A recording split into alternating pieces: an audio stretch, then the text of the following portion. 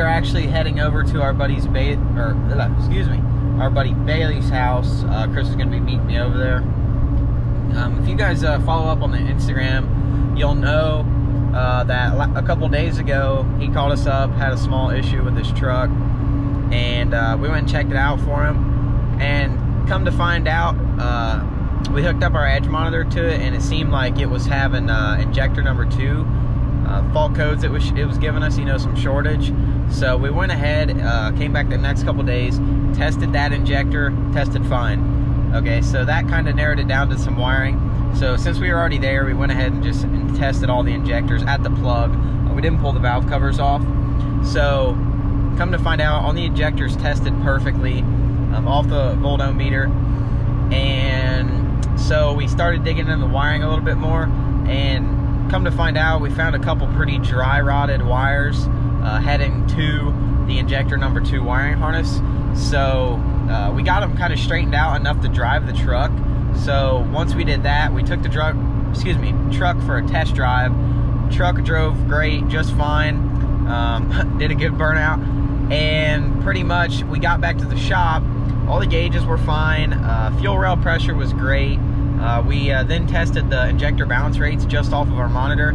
Everything was sitting perfect. I mean, better than, you know, what you would expect out of a 250,000 mile truck.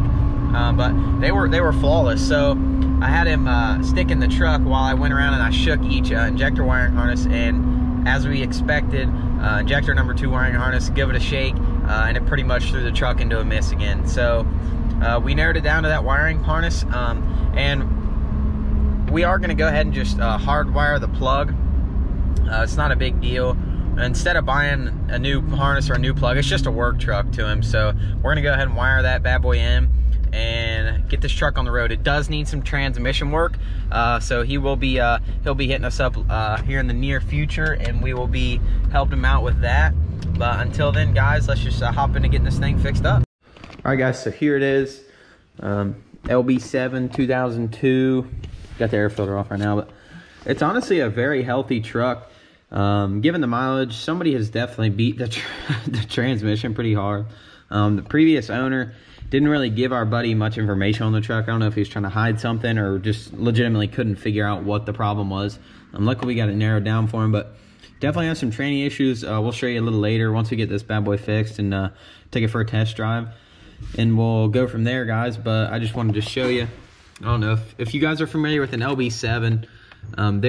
There's four injector harnesses. There's one here, number 2 would be there, number 3 would be there, and number 4 would be there. You know, 4 plugs, and each plug runs 2 injectors under the valve cover. So this is actually the wires that we have found some issues with. I know I don't have perfect light for you guys, but as you can see right there's a bit of corrosion and some dry rot. You give these wires a wiggle while the truck's running, it throws it all around. So this is what we're going to be fixing. We're going to just run some new wires right between, do away with this plug and get this thing running healthy for him. So let's get into it. All right, y'all, Gilligan's here. Just kidding. But I already messed with it, showing Chris. So you guys won't see it running flawless until we fix it. Once me and Chris fix this bad boy, you guys will tell. But I got some better light here, so you might be able to see. Yeah, you can't. But anyway, wires are junk. But I'm going to start the truck up for you guys just to hear how it's running and what it's doing right now. And then, you know, if you guys are familiar with an Lb7, you'll know obviously how it's supposed to run. But either way, we'll get it fixed. You guys will see then. So pretty much, pretty hard starting. Not too bad though. So you can tell it's missing pretty good. And this is the pedal right to the ground here.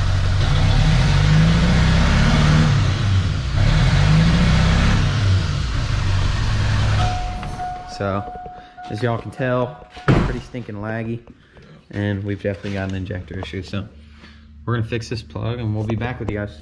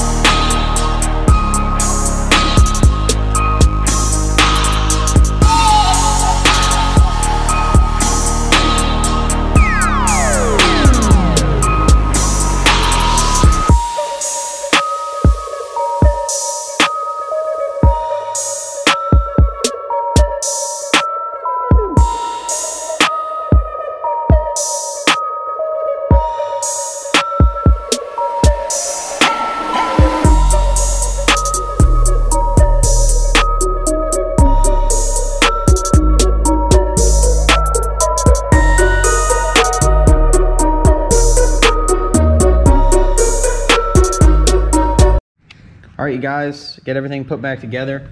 We just wanted to show you real quick. Like I mentioned, we didn't worry about buying a plug, just a work truck. So we just spliced right into the harnessing, hardwired the thing. The only thing we got left to do is throw some coolant in it. But before I do that, I want to fire it up and make sure this thing's good to go. So yeah, let's do that.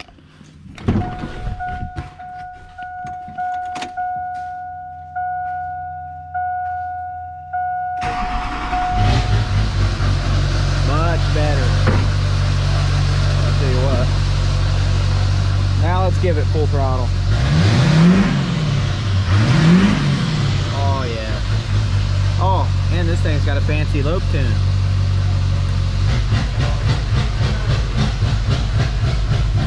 That's sick. Alright guys, well we're gonna get this thing filled up with coolant and we're gonna hit the road with this thing. Bro, that's fucking sweet. See how this thing runs now.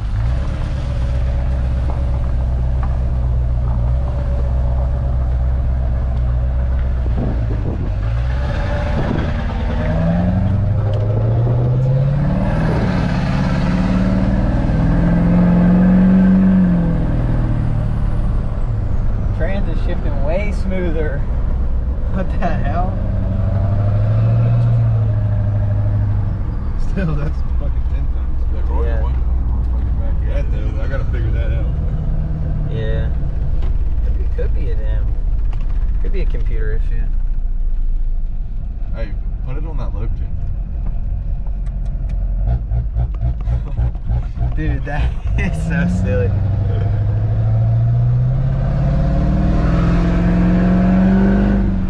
Oh, dude, it smokes out a little bit. Nice truck.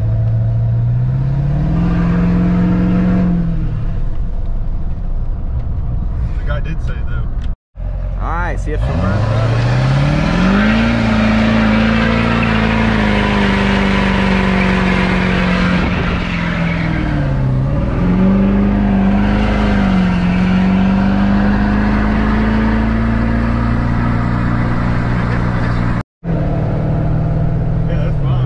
Fifth gear overdrive, things shift smooth.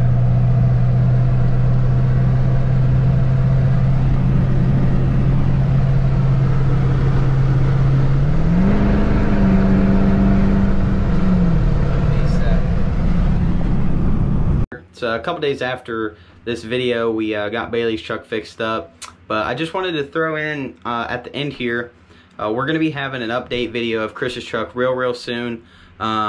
Subject to change maybe, but we do have a trip possibly coming up this weekend to go get some new parts for Chris's truck. We're waiting on a few things to button it up. A lot has showed up, a lot has been done, but pretty much I just kind of want to throw an update in there for you guys so you guys knew what was going on with his truck. A couple parts we've ordered for Zeus, little things, but much more update videos to come. But hope you guys enjoyed fixing that Lb7. He does have a couple more small jobs on that truck for us to be doing for him, so that'll be coming up real soon. So we'll get some footage of that. Also, one more thing, we are in the works of buying a round check race car. We were wanting to wait until next year, which not for sure that we will get it this year, or if we might get it soon and get some practice in it and do some different things to it and get it ready for race season next year. Again, subject to change. A lot's going on right now, but I just wanted to throw that update in there for you guys. And yeah, main thing is update video coming with Chris's truck real soon. So we'll see you guys later. Don't forget to subscribe, like, comment, share. Appreciate all the support again, guys.